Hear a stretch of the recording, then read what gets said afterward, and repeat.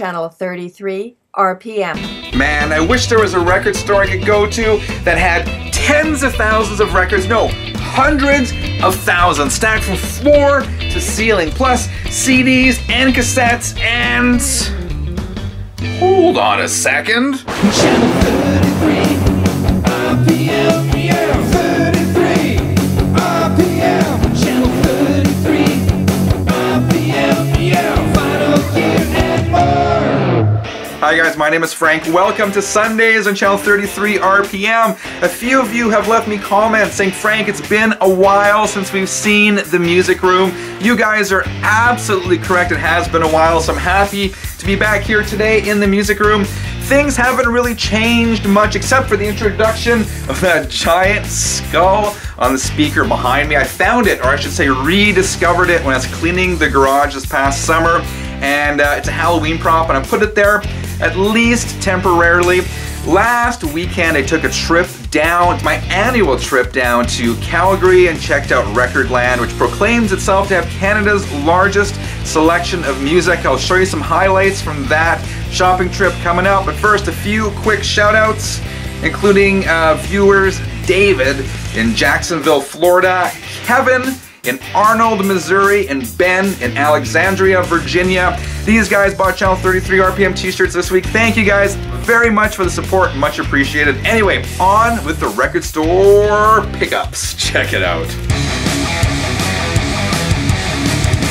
Okay, as I told you guys off the top, this past weekend I took my family down to Calgary, and Calgary is the next major city to here. It's 3 hours south, and I try to go once a year, took the kids to the zoo, that kind of stuff. My wife has friends to visit, but I always take advantage of these trips to check out Recordland, and these guys claim to have 250,000 records in the main part of the store alone, and I tend to believe it because there's aisles upon aisles of records. And these shelves are from floor to ceiling, and the records are stored, you know, the spines out, so it's kind of hard to flip through the records, especially when the store is busy and you get lower down the shelves. But I gotta tell you, it's always worth my time. This is what I found. First up is an upgrade copy of a record I own. I've been looking for an upgrade copy for a while. It's a Sweet with their 1975 album Desolation Boulevard. This was originally released in the UK a year earlier in '74, but the North American release here in the US and Canada came out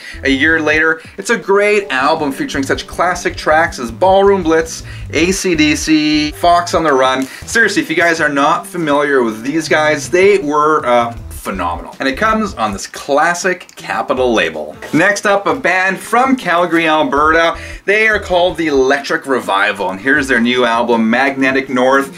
And don't skip this, listen to this story because this is really cool. The leader of this band, the singer and guitar player, is actually the mastering engineer at Canada Boy Vinyl, which is a record pressing plant down in Calgary. And he and the band actually recorded this record in a studio above the record pressing plant. Check this out, look what this record says. It says right here, the audio on this record has never passed through a digital converter, pure analog. And I've been reading a bit about this. As I said, they recorded on tape and sent it directly to the pressing plant below the studio and pressed it on vinyl. How cool is that? And I've also got a handful of cassettes I want to show you. As regular viewers of this channel know, I'm a big fan of collecting 90s cassettes, particularly hard rock and metal, and there's no shortage of that at Recordland. Beginning with Kiss's 1996 release, right there, Kiss Unplugged. We'll open it up, folds out to show pictures of the band on this side and credits on this side, including an ad for the History book.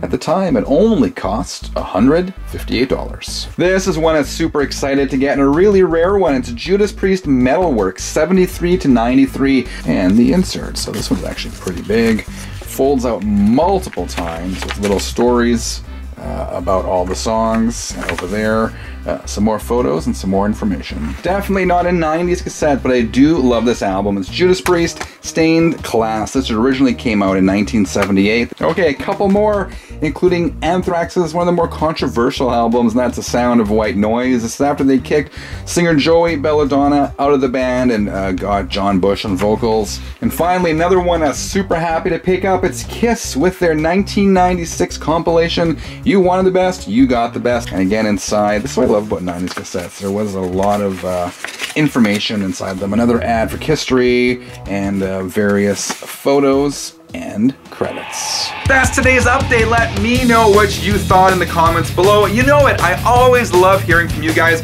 Remember, if you enjoyed today's episode, leave a quick like. If you haven't subscribed yet, click that button. Hope you all have a fantastic week. Until next time, keep on spinning.